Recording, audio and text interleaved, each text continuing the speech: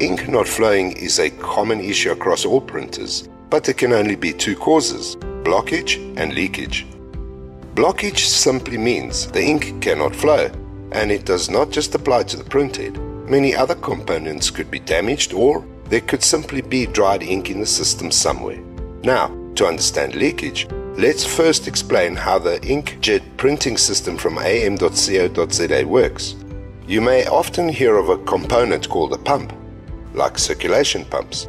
Because the titanium oxide in white ink characteristically settles at the bottom of the tank when it is motionless, a circulation pump forces the white ink to circulate constantly as it moves to the printhead, as well as when it doesn't move to the printhead. More complex systems, however, have stage pumps. These pumps move the ink from the main ink tanks closer to the printhead, and waste pumps to pump ink from small waste tanks to bigger ones. Well, all of these pumps are ink pumps because they all pump ink. But when we only say ink pump, it specifically means the pump pulls ink out from the printhead, and its objective is to keep the ink moisturized, to keep it flowing, to keep it clean, and most importantly, to keep it sealed. Why is the seal so important? Because the real secret of inkjet printing from am.co.za is that the ink goes to the printhead by way of a siphoning effect. A negative pressure system kicks in when the printhead spits out inks, and a vacuum is created in the tiny nozzles of the printhead. And because nature doesn't like vacuums, the rest of the ink in the nozzle will start flowing. Then the ink in the damper gets pulled into the printhead, and the ink in the tank follows, so essentially creating ink flow. Now on the other hand, liquid has surface tension, so it likes to go back, especially when the printhead is not printing, because there is no spitting force. So the pump can recreate a full liquid environment both before and inside the printhead by sucking the air out.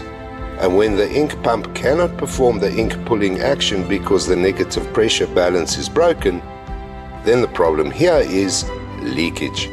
In this video, we take you through how to diagnose ink flow issues on your Print EXP, A-Tool, and other printers' system from am.co.za.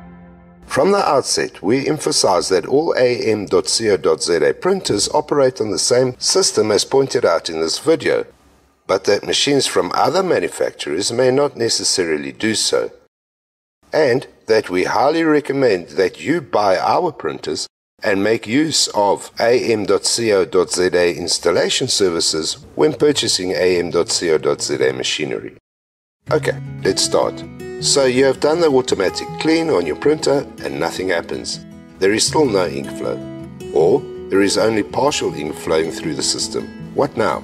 The most common way of identifying that ink is flowing correctly is at the waste ink tank. Is the ink freely flowing into the waste ink tank or not? To test this is what you do. On A-Tool systems, instead of doing an auto clean with all its steps, go directly to manual pump. Now look at the waste tank, and you should clearly see ink coming out of the tube.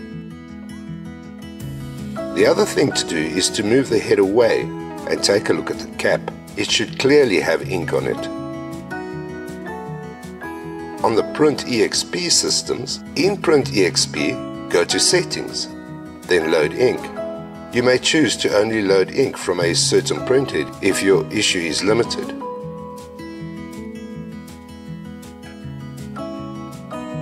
Now on the machine, you should see that the head is capping and that the pump then starts working. At this stage, you should see the ink flowing through the tubes. So, in Print EXP, press Stop, then move the head away and visually inspect the caps. They should clearly have ink in them. In both these cases, the ink is flowing freely and there is ink in the cap. This is exactly what you are aiming for. So you can simply do an auto clean at this stage and you're good to go. A quick side note, bear in mind that even if the ink flow is correct, it does not necessarily mean that the printing will be correct. There may still be a malfunctioning printhead, cabling misconnection, software setting mismatch, etc., which may make the printing incorrect, incomplete, or not print at all. But we are not going to cover that in this video. You can search am.co.za on YouTube to find other videos on those subject matters. Great, but what if there is no ink flow or no ink in the cap? Then you have a problem and you need to follow a step-by-step diagnostic procedure to figure out exactly why. Let's start. Question number 1. Is it only one cap that does not have ink on it? Or are there more caps that don't have ink on it? If only one cap does not have ink, do not work on the head that does have ink. Focus only on the head that does not have ink in the cap. But if all the caps do not have ink in it, it could very well be that a position adjustment for the whole carriage can solve the problem. So let's address position, the carriage stopping position. When you press X reset in Print EXP, the head will move to the capping station and the capping will start. A visual inspection from the front and side will tell you if the head is not quite adjusted to the capping station. The head needs to sit exactly on the capping station. Now, assuming that it does need adjustment, is it off on the left and the right axis? Then you need to adjust the head stop position, where the head stops. How do we do that? In Print EXP, go to Advanced, fill in the password and go to Factory Mode. Go to Boot Initialization Settings and look at Heat Limit Back to 0 Distance. This indicates where the sensor assumes the point of origin is and calls it 0 in value. So you can change this value and press Test Action. The head will now reset over the cap. You can repeat this until the head is sitting exactly on top of the cap, and when you are done and you are happy, you must press Save and Load. For the A-Tool system, you go to Station Position. Click on Adjust and use the arrows to move the station position left and right. And when you're happy, press OK. But you may have a situation where the ink cap cannot touch the print head at all, even at the highest point, and therefore it cannot create a perfect seal. Remember, the ink cap not only has to touch the print head, it must squeeze into it by about 2 millimeters. The rubber edge on the ink cap will deform and the spring underneath the ink cap will activate and help to keep the tension. If you have previously raised the whole carriage for whatever reason, you do need to lower it back. But if you do want a higher carriage position in your printing application, then you have to raise the cap by putting spaces underneath it to make it sit perfectly under the print head. Just be careful to always manually move the carriage around and make sure it does not jam before switching the power back on. And what about the front and back position? Is that off? The front and back adjustment has nothing to do with the software. It is purely physical. So move the head over to the middle and unloosen the screws on the caps without removing them. Then move the cap front and back and feel for the play quality. If there is enough play, you can adjust the caps forward and backwards here to align with the head. But if there is not enough play, you need to adjust the alignment on the head itself. All am.co.za printing machines have adjusting screws on them for this purpose. These screws here allow you to move the print head forward and backward for alignment to the cap. Now generally, you won't have this problem because am.co.za sets the machines up for you. And again, am.co.za has a dedicated installation service. But all this is good to know, right? So let's continue. We have visually aligned the left and right position and the front and back position, and yet still there is no ink in the cap. Now what? Question 2. Is the problem below or above the head? The most common problems occur below the head, so let's start with diagnosing everything below the head. What we want to establish below the head is if the cap is working, if the pump is working, and if the tubes are fine. The first thing we must do now is to create a working space by moving the head out of the way. Tell the head that it is capped, even though it is out of the way. How? The correct way of doing this is to switch the machine off, move the head away, and switch back on. The caps will move front and back and left and right as the machine initiates, and then the head will want to return to its point of origin. So just before it does, put something in between the sending and receiving sides of the photon sensor. Now the head thinks it has reached its point of origin, when in fact it is well out of the way. And there you go, you've got yourself some working space. Okay, good. Now you can do the load ink procedure again. And with all the space you can feel if the cap is sucking, if it is weak or if it is not sucking at all. If it is weak or not sucking at all, go to the pump. Can you hear the pump working? If not, then there is your problem. But actually, it could be that you do hear it and yet it is still not sucking correctly. So feel if the tubes coming out of the pump to the cap are in place and not allowing air in. It could be that the tubes are just loose. You can also remove the sucking and blowing tubes from the pump and use your fingers to establish if the pump is sucking and blowing. If that is all fine, the next check is underneath the actual cap. Here, there are a number of tubes that come from the outlets, and you must be sure that they are not blocked. The number of outlets varies depending on the machine type. Usually, if they are blocked, it is because the ink has dried in them. To detect if it is blocked or not, you can use a syringe to pull the ink through the tubes. This way you can quickly tell which tubes are clear or if there are any blockages. In the case of a blockage, you will notice lots of bubbles forming and the ink struggling to get to the syringe. That means you have located where the air is getting into the system. If all is fine, however, the next thing to consider is that some models have auxiliary outlets on the cap. They must have a stopper on them, and if it somehow came off, air will feed back into the system through them. The next thing to do is to inspect the cap itself. This rubber sealer here forms a vacuum when the head is placed onto it. So, is the rubber in working condition? If it is, it should have a good elastic bounce back action if you press it down and release. It should not be too rigid, nor should it be too flimsy. If it is either, air can get through and enter the system. And they should also not have any cracks on them. At this stage, if you have done all of the above, you can take some cleaning liquid and put it onto the cap and see if it gets sucked through the cap. And you can visually track its movement as it flows through the system at every stage below the cap. If the liquid is still struggling to get through, the next thing to check is the alignment between the head and the cap again.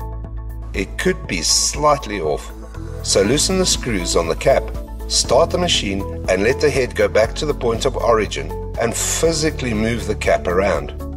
You can clearly hear the difference of when the pump sucks air compared to when it sucks ink. Make note of where the cap position is best and lock it off in that position. It may take a few attempts before you get this just right. For large format printers, normally there is more space to work in the front area. For smaller printers, most of the time you have to do it from the side. Now, if you have done all these steps and still there is no ink flow, it is time to focus on probable causes above the cap. Starting with the most obvious, some systems include a small tap to stop the ink from getting through at the ink bottle side. Make sure that it is open. Generally, this is not the problem because am.co.za does open it when they complete the installation, but it is worth pointing out. Next, you can use the syringe again to check that the ink is coming through to the dampers. Remove the damper, check to see if the rubber on the damper is in good condition, and then make sure you hold the damper pointing upwards when you use the syringe. The ink either does come through or it does not. If it does, you're good. But if the ink does not come through, you need to start checking for obstructions. It is very rare that the problem is above the cap, but it could be that the machine has not been used for a very long time and that the ink has hardened, for example. However, it is worth pointing out that dampers often cause ink dropping problems, which means that it prints well in the beginning, but then the ink starts to fade. And solving ink dropping is a totally different subject. Again, you can search am.co.za on YouTube to find more videos like this. Assuming that at this stage, if the ink is getting through to the dampers, there are no issues above the cap, and seeing that you have already assessed that there are no issues under the cap, then there is a very good chance that the head is damaged. To double check that it is a head issue, you can syringe cleaning liquid directly into the head and see if it comes out through the bottom. If it does not come through, then the head is blocked. If, however, the head is not blocked, then in all likelihood it is a seal adjustment. So you will need to go back to the seal and revisit the adjustment procedure. Remember, it could just need the slightest of adjustments to secure that it seals properly. If you have put all this to practice this far and still not yielded any results, and you are probably out of your wits in desperation by this point, we can also advise you on another way. A messier way for sure, but you probably don't care at this stage. In all of the above time, when trying to find a blockage or a leakage, we were sucking the air. But the second way of doing this is that we can also push the ink. Get a syringe with cleaning liquid and push it from the ink pump and see if the liquid comes back to the ink cap. You can also push ink into the damper and see if ink comes out from the other side. This is especially useful if you have lots of bubbles in the damper, because in all likelihood there are tiny cracks in some places that is allowing air to mix in with the ink. To wrap up this video then, the learning point for the inking system is: make sure that there is no blockage and no leakage. Make sure ink can freely flow throughout the system and that no air can get into the system at any stage. Then you're all good to go. I hope this video was of help to you, and remember that am.co.za provides installation as well as technical services for all am.co.za printing machines.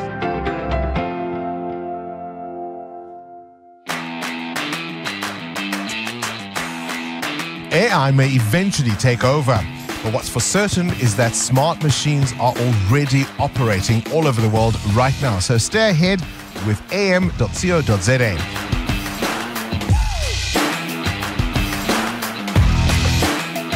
For 11 years, they've been the leader in CNC and printing machines like CNC routers, large format printers, vinyl cutters, laser cutters, plasma cutters, DTF printers, and many more.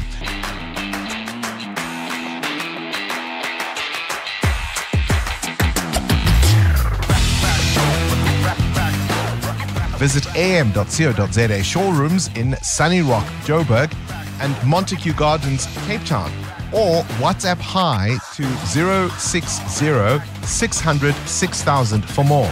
am.co.za. Achievement matters.